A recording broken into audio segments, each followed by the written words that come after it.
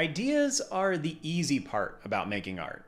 In essence, ideas are cheap. Let's talk about it. Wait, how can that be true? Aren't there some ideas that are so amazing that they carry their own weight, lead to massive innovations in our world? Wasn't the internet just an idea at one point? The car? The plane? Well, yeah, of course. But the idea alone did little other than acknowledge the potential. The thing could not exist without the idea, but the idea is, in most cases, simply the starting point. Likewise, when it comes to artwork, regardless of what you are trying to pursue, the ideas are simply the catalyst that gets you moving in the right direction. It's the hard work afterward that leads to something being accomplished. Ideas are wonderful, but they are far more akin to matches than actual fire. They are the inspiration, in some cases the trigger that allows you to start the fire, but if that is all they are, well, no one is going to harm their house or be dazzled by a single match that burns for a few seconds before it goes out. Your ideas are important, sure, but they are far less important than that which comes afterward. The work.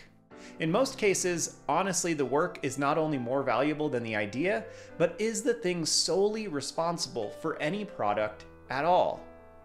Consider how often you have had a wonderful idea, begun to work on the project, and then shifted things significantly because once you actually delve into the execution, you realize you had some preconceived notions, and maybe your idea doesn't actually hold water. In this way, the work is almost entirely the only thing that matters.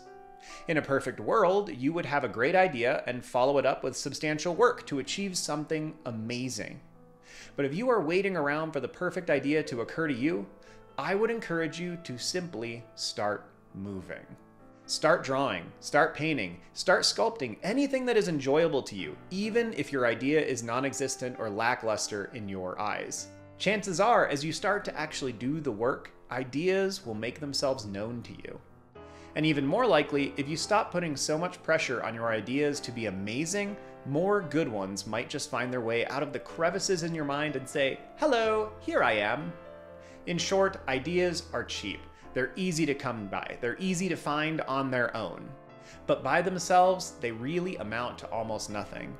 Good ideas followed by good work will amount to good things. As always, thank you for listening. I hope that this was beneficial for you, and I hope that you are ready to dive into a wonderful week of creative activities. Have a good one, y'all. See you soon.